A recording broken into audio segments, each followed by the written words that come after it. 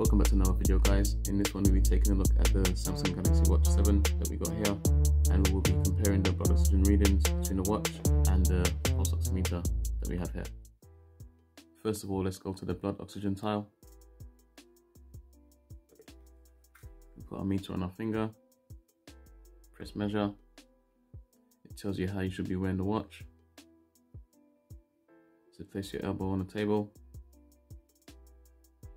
hold your wrist near your heart, and start the measurement.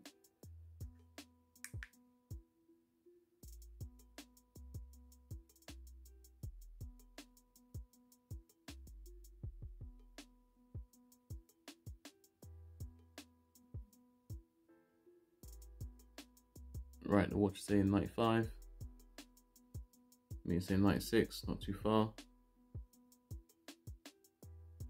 Heart rate 70, says 67. Let's check it again.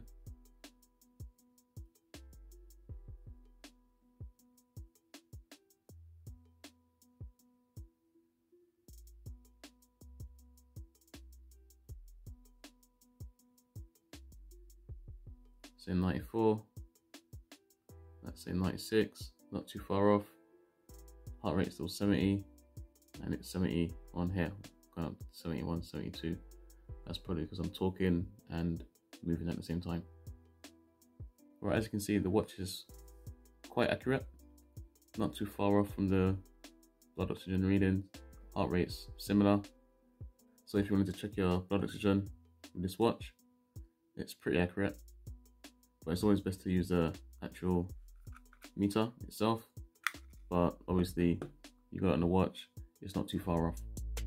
Right, guys, if you've got any questions, leave them down in the comments. Don't forget to like, share, and subscribe. Thanks for watching, and I'll see you guys in the next one.